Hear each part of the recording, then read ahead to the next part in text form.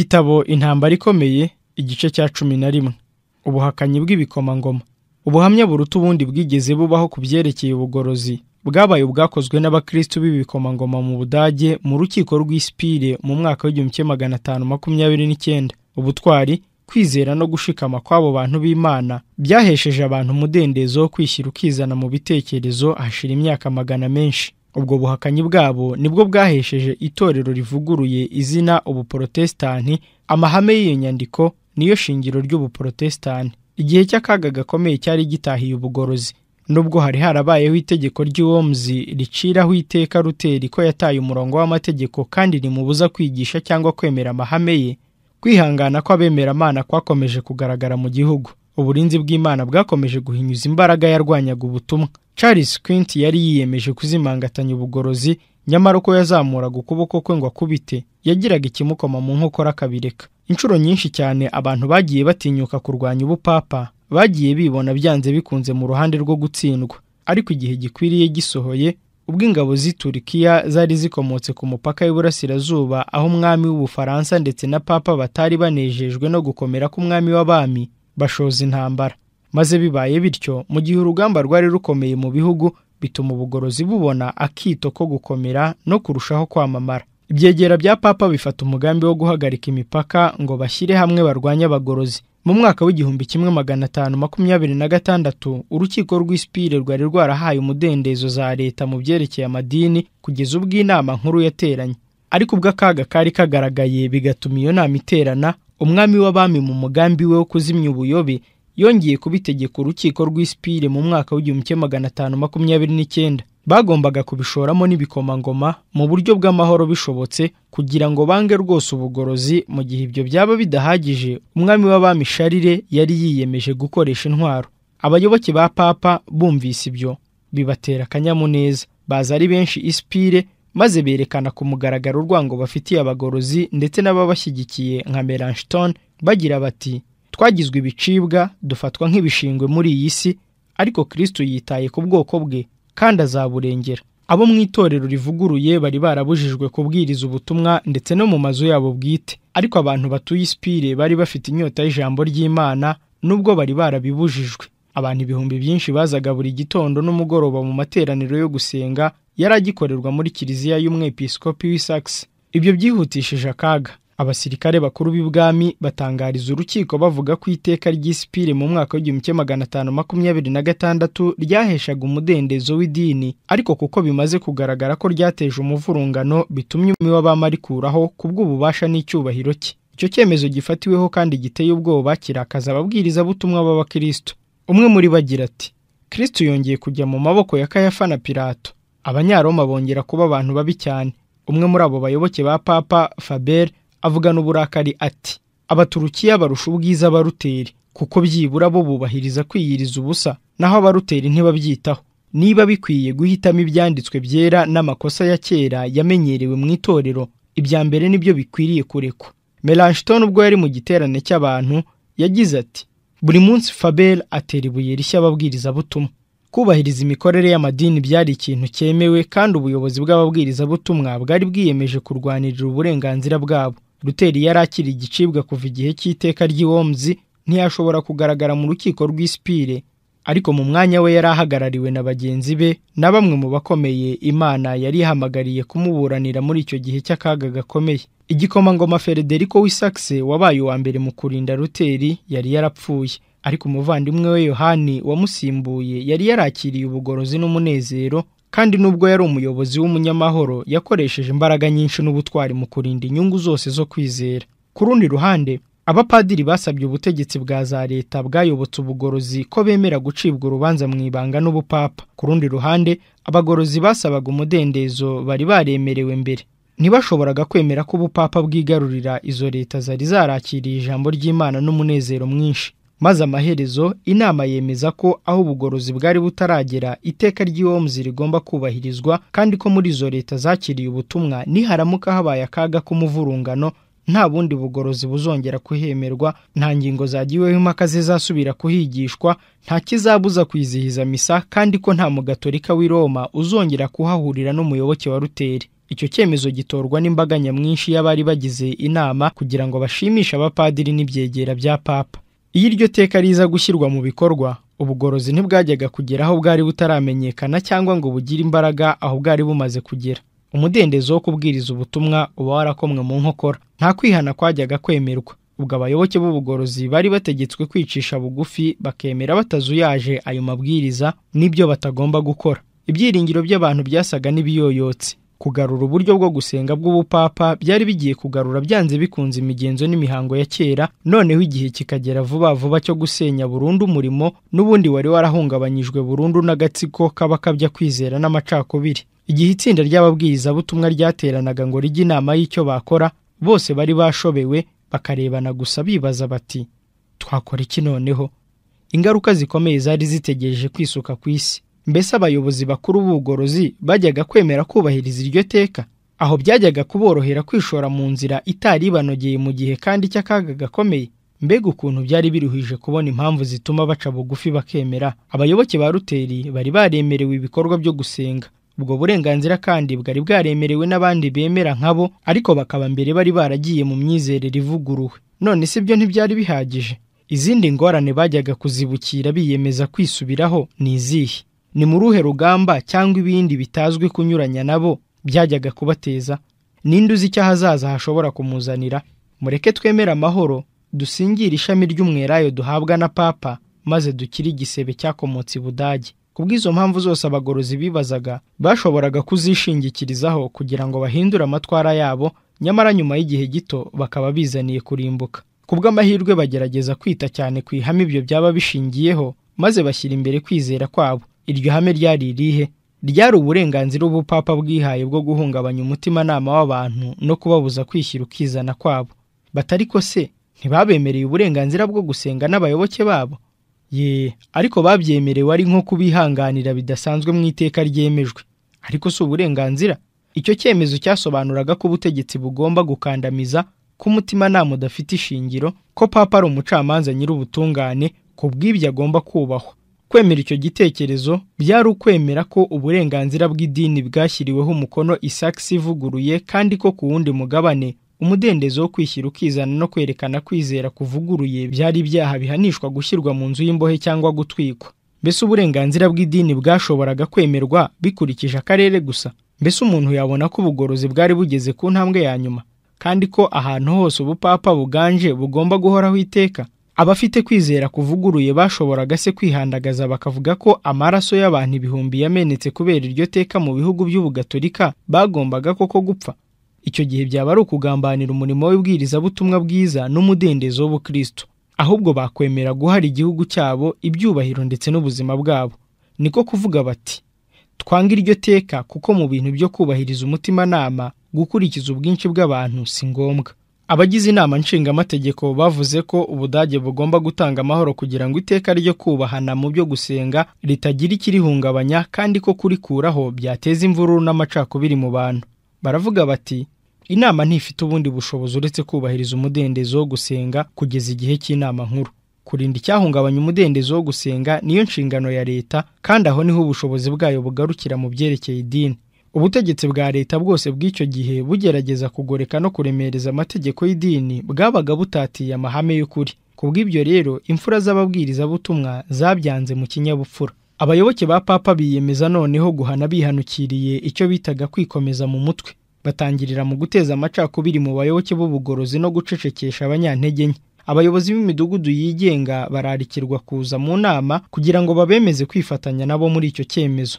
Mbere yo kubyemera basaba igihe, ariko bibi by'ubusa. Mu gihe batoreraga icyo cyemezo, abageze hafi cya kabiri bose bajya mu ruhande rw'abagorozi. Abatemeye guhara uburenganzira bwabo bwo gusenga n'umudendezo wo gutekereza ku giti cyabo bari bazi neza ko uko kwanga kwajyaga kubazanira ahazaza hatari heza, kuko bazanegurwa bagasuzugurwa ndetse bakabarenganya. Umwe mu ntumwa yagize ati igikwiriye ni uguhakana ijambo ry'Imana, bitaba ibyo ni ugutwikwa. Umwami Frederico wari uhagarariye umwami w'abami mu nama abona ko iteka rizateza amacakubiri akomeye niba batabashije kwemeza ibikomangoma kuryemera no kurishyigikira. nuko agerageza gukoresha uburyo bushobotse bwose mu mahoro ngo abemeze, azi neza ko aramutse akoresheje imbaraga mu bantu nk'abo ahubwo byabatera kurushaho kubikomeraho. Abasaba kwemera iteka, abizeza rwose ko kuryemera ari byo byiza kuko byashimisha umwami w'abami. Ariko abo bantu b'indahemuka bari bazi ubutegetsi bukomeye buruta ubw'ibikomangoma by'isi ubwo ari bwo. Nuko baramusubiza bati, tuzakomeza kubaha umwami w'abami mu bintu byose bishobora kuzana amahoro kandi bihesha Imana icyubahiro. Mu maso y'abagize inama, umwami atangaza ko iteka rigiye gushyirwa mu mategeko y'ubutegetsi, rigatangazwa mu nyandiko zikwirakwizwa hose mu gihugu, kandi ko icyo umugorozi n'inshuti ze bashigaje gukora ari ukwemera kwicisha bugufi bakayoboka icyemezo cy'abantu nyamwinshi. Amaze kuvuga atyo asohoka mu nteko adahaye amahirwe na make abagorozi ngo bagire icyo basubiza. Byabaye iby'ubusa kumwoherereza bamwingingira kugaruka kuko yabashubije irya nyuma ababwira ati, ibyo ni ikintu cyarangiye, igisigaye nuko bisubiraho gusa. Umugabane umwe w'abantu b'ibyegera by'umwami bari bazi neza ko ibikomangoma by'abakristo byemeye inyandiko z'ibyanditswe byera nk'aho arizo nkuru zikwiriye kubahwa kuruta amategeko n'ibyifuzo by'abantu, kandi bari bazi ko kwemera ayo mahame bishobora guhirika ubutegetsi bwa papa. Nyamara kuko abantu benshi mw'icyo gihe bitaga ku bigaragara gusa, kubwo kwishakira kurebwa neza, baratinyukaga bakavuga ko uruhande rw'abagorozi ari ruto nta ngufu, mu gihe uruhande rw'ubupapa ari rwo rufite ingufu. Iyo abagorozi bajya guhabwa uburyo bwo kuvuga, ntibari kuba abanyantege nke nk'uko abapapa babitekerezaga. Nyamara nubwo bari bake mu mubare kandi batumvikana n'ubupapa, bari bafite isoko ikomeye y'imbaraga. Ijambo ry'Imana ni ryo mucamanza w'icyemezo cy'inama, kandi umwami w'abami akaba n'umukiza niwe mucamanza mukuru w'umwami w'abami w'Ubudage. Nk'uko Ferdinand atemeye kugira icyo avuga kuri uko kwemezwa n'umutimanama, ibikomangoma byiyemeje kugira icyo bikora adahari no kwereka inteko batajuyaje uburakari bwabo.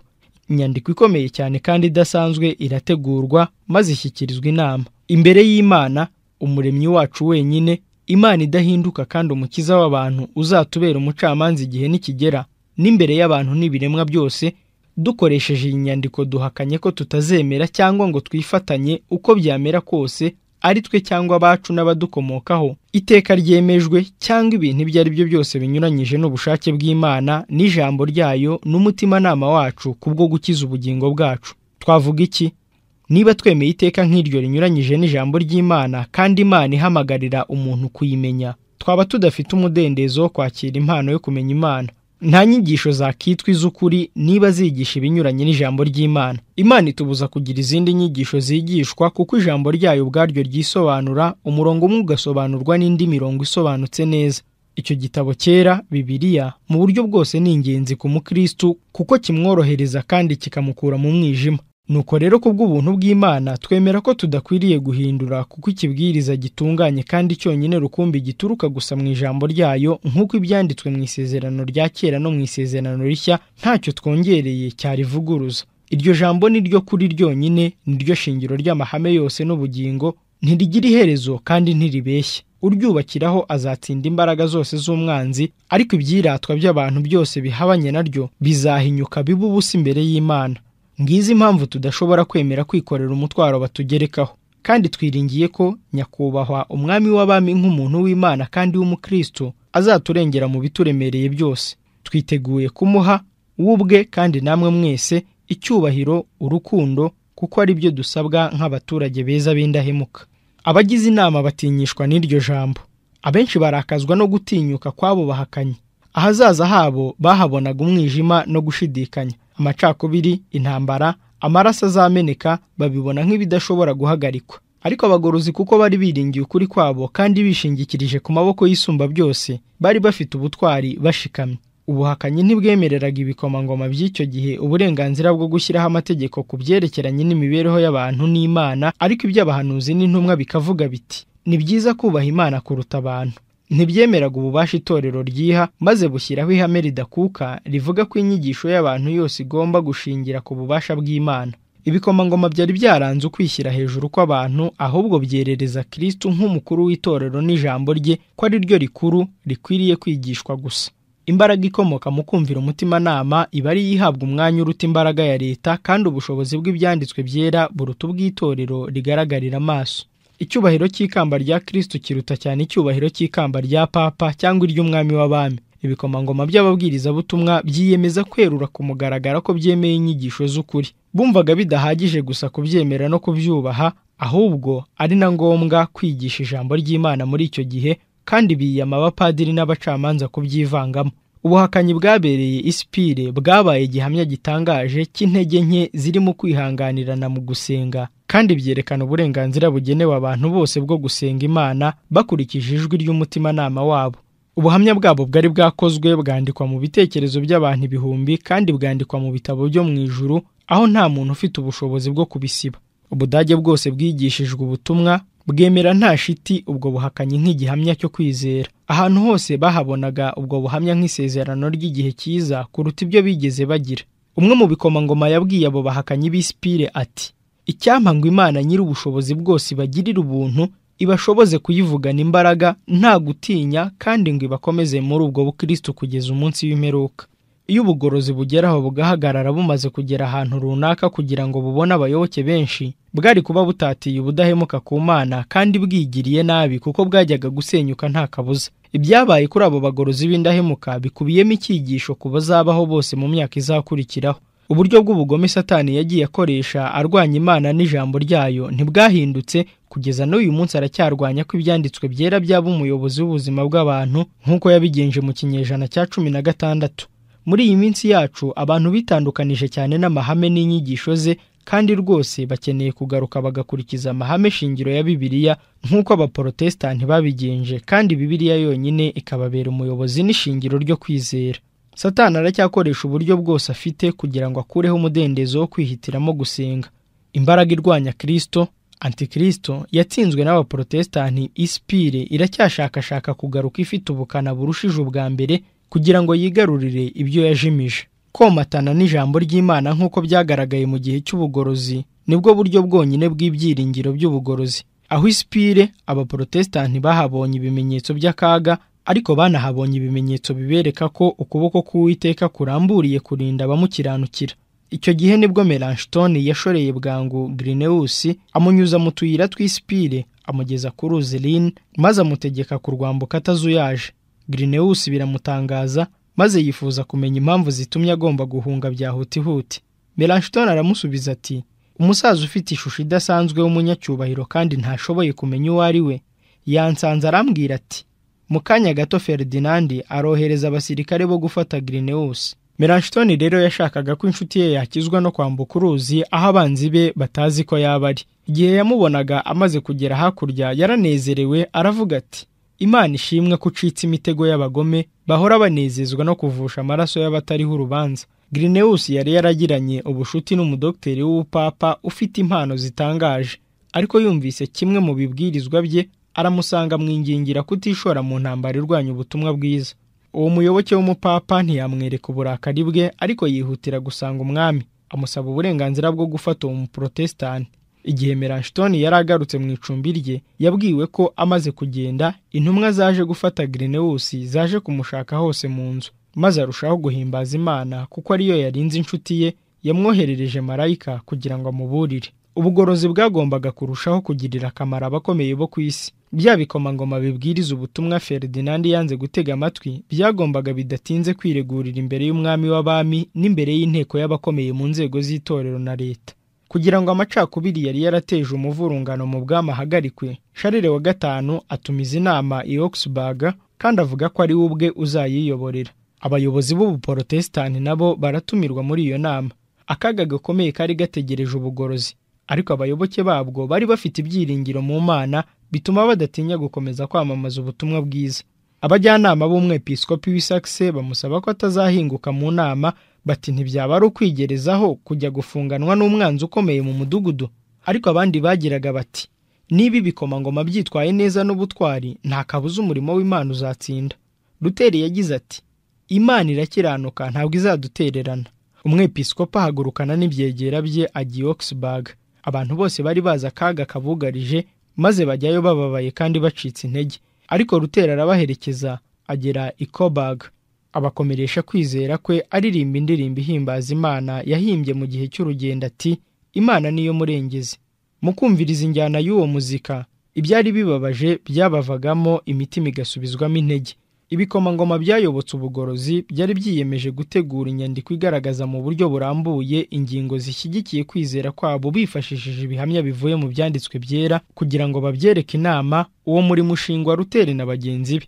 Iyo nyandiko imaze gutegurwa yemerwa n'abaporotesitanti nk'igihamya cyo kwizera kwabo, maze bateranira hamwe kugira ngo bayishakire izina ry'ingenzi. Icyo gihe cyari igihe gikomeye ku baporotesitanti. Abagorozi bitaga cyane ku kwirinda kuvanga iby'umurimo wabo n'ibibazo bya politike, bakabona ko ubugorozi butagombye kugira ikindi buhindura mu bantu kidakomotse mu ijambo ry'Imana. Ubwo bari bagiye gushyira umukono kuri iyo nyandiko y'ubuhamya, Melanchthon yitambikamo aravuga ati, ibi bireba bize iby'iyobokamana n'abagabura gutanga iyi nyandiko, naho abandi mubarekera ibindi bihe bikomeye bizaza kuri iyi si. Umwepiskopi aramusubiza ati, iby'Imana ishaka aba ari byo bibaho. Ntimumpeze kuko niyemeje gukora ibyo mbona ko bitunganye, ntitaye ku ikamba ryanjye. Niteguye guhamya Umukiza. Ingofero n'ikanzu by'umwepiskopi ntibindutira umusaraba wa Kristo. Amaze kuvuga atyo aratambuka ashyiraho umukono. Igikomangoma cy'Analt afashe ikaramu ye abanza kuvuga ati, niba nyiricyubahiro Yesu Kristo Umukiza wanjye abishaka, niteguye gusiga byose no gutanga ubuzima bwanjye, nkihutira kwakira ikamba rihoraho. Amaze gushyiraho umukono arongera ati, nahitamo gusiga ingabo zanjye n'ubutegetsi bwa leta. Nahitamo gusiga igihugu cya ba data na sogokuru nkagenda nitwaje ikibando mu ntoki, aho kwemera andi mahame atanditse muri iyi nyandiko. Nguko uko kwizera n'ubutwari bw'abo bantu b'Imana byari bimeze. Umunsi wo kubonana n'umwami w'abamuragira, Charles Quint yari yicaye ku ntebe y'ubwami azengurutswe n'ibyegera bye n'ibikomangoma, yakira abo baporotesitanti. Ubuhamya bwo kwizera kwabo busomerwa imbere y'inama. Muri iryo teraniro ry'abantu ubutumwa bwiza buravugwa n'amakosa y'itorero rya papa arerekanwa. Uwo munsi wahawe izina riwukwiriye ngo umunsi mukuru w'ubugorozi, umwe mu minsi myiza yabayeho mu mateka y'ubukristo ndetse no mu bantu. Hari hashize imyaka runaka umupadiri w'Wittenberg yitabye wenyine urukiko rw'i none ubu bwo hari hitabye ibikomangoma n'abakomeye bo mu gihugu.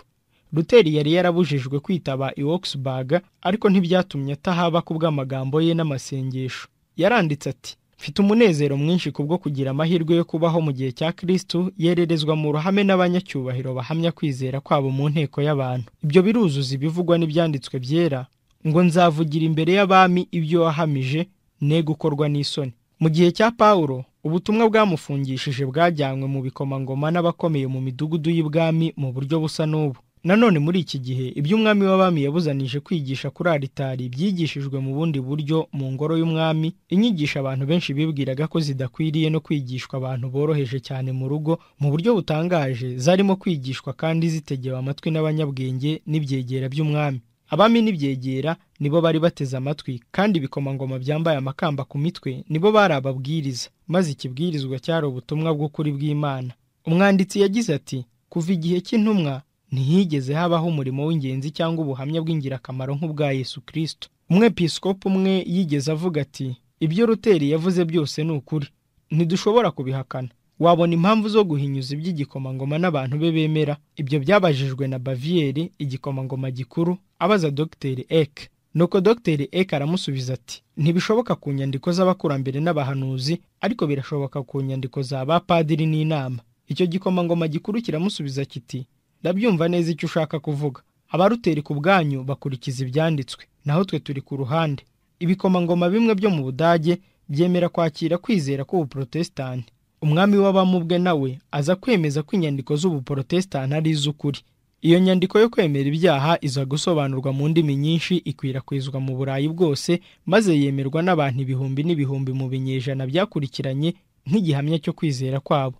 Imana ntijyihana abagaragu bayo bayikorera bakiranuka mu murimo. Mu gihe abatware n'abafite ubushobozi n'imyuka mibi yo mu kirere cyo mu ijuru ikoraniye hamwe kubarwanya, Imana ntiyibagirwa abagaragu bayo. Iyaba amaso yabo yahwezaga, bajyaga kubona ibihamya bigaragaza yuko Imana iri kumwe nabo kandi bafasha nk'uko yabigiriye abahanuzi ba kera. Igihe umugaragu w'umuhanuzi Elisa yasabye shebuja kureba ubwinshi bw'abanzi bari babugarije bababujije amahoro, umuhanuzi yasenze Uwiteka ati, Uwiteka, ndakwinginze muhumura amaso arebe. Arareba, abona umusozi wuzuye amafarashi n'amagare by'umuriro bigose Elisa. Ingabo zo mu ijuru zari zigose umuntu w'Imana ngo zimurinde.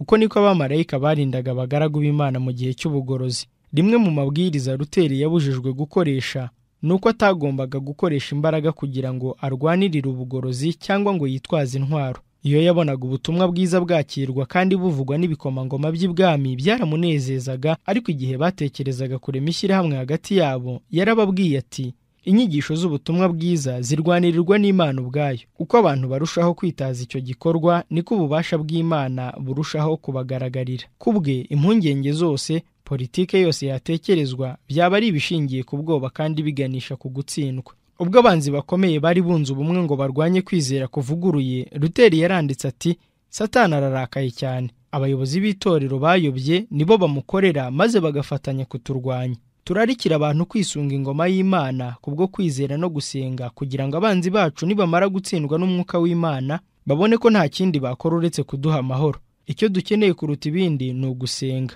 Abantu bakwiriye gusobanukirwa ko ubu ngubu tugeramiwe n'inkota kubw'uburakari bw'umwanzi. Twese turarikiwe gusenga. Hanyuma agiye kuvuga iby'ishyirahamwe ryatekerejwe n'ibikomangoma by'abagorozi, aravuga ati, intwaro iruta izindi ikwiriye gukoreshwa muri iyi ntambara ni inkota y'umwuka. Yandikira igikomangoma cy'Isakisi ati, ntidushobora kwemera ishyirahamwe nk'iryo kuko umutimanama wacu utabitwemerera. Twahitamo gupfa inshuro 10 aho kubona ubutumwa buvusha amaraso nubwo byaba igitonyanga kimwe. Umurimo wacu ni ukwemera tukaba nk'intama zijyanywe mu ibagiro. Umusaraba wa Kristo niwo ntangarugero rwacu. Nyakubahwa, ntimugire ikibatera ubwoba. Iby'amasengesho yacu azakora biruta cyane iby'ubwirasi bw'abanzi bacu buzakora. Twitondere gusa ko amaboko yacu atanduzwa no kuvusha amaraso y'abavandimwe bacu. Umwami w'abami naramuka ategetse ko badushyikiriza inkiko, twiteguye kwitaba. Nta wundi ushobora kurengera ukwizera kwacu kuko ari urubanza rwo gupfa no gukira umuntu wese agomba kwiburanira. Imana yategetse abagaragu bayo kuyubakira. Nuko rero nta mbaraga irwanya Imana ishobora gukuraho inkuta yishyiriyeho. Amasengesho yo mu rwiherero yazaniye abayasengaga imbaraga yahungabanije isi mu gihe cy'ubugorozi bukomeye. Aho niho abagaragu b'Imana bifitiye amahoro bashinze ikirenge cyabo mu masezerano yayo. Mu gihe cy'amakimbirane i Augsburg, Luteri yamaraga amasaha 3 asenga buri munsi kandi agatoranya amasaha y'igihe cyiza kugira ngo yige. Yumvikaniraga mu cyumba cye bwite asenga Imana mu magambo yo kwambaza no gutinya n'ibyiringiro, akaba nk'uvugana n'inshuti magara. Agira ati, tuzi neza ko uri umubyeyi wacu n'Imana yacu kandi ko utazabura gukiza abana bawe akarengane kuko akaga tugafatanyije. Uyu murimo ni uwawe kandi ni wowe watwemeje kuwuzamo. Mana yacu, turengere. Yandikiye Melanchthon wari uremerewe cyane n'agahinda n'ubwoba ati, amahoro muri Kristo abane nawe. Ngize nti, muri Kristo ntabwo ari mu isi. Amen. Sinkunda rwose kubona ushenguwe n'agahinda. Niba umurimo dukora atari uw'ukuri, dukwiriye kuwuvamo. Niba ari uw'ukuri, kuki twahangara kubeshyera amasezerano y'umuyobozi wacu duhumuriza ngo twisinzirire nta bwoba? Kristo ntazigera abura kuboneka mu murimo wo gukiranuka n'ukuri. Kristo ariho kandi azahoraho. None icyadutera ubwoba ni iki? Buri gihe Imana yumva gutaka kw'abagaragu bayo. Yahaye ibikomangoma n'amabwiriza, ubuntu n'ubutwari byo guhagararira ukuri muri iyi si y'umwijima. Umukiza aravuga ati, dore ndashyira muri Siyoni ibuye rikomeza imfuruka ryatoranijwe kandi ry'igiciro cyinshi, kandi uryizera ntazakorwa n'isoni. Abagorozi b'Abaprotestani bubatse kuri Kristo. Nuko rero amarembo y'inzugi z'ikuzimu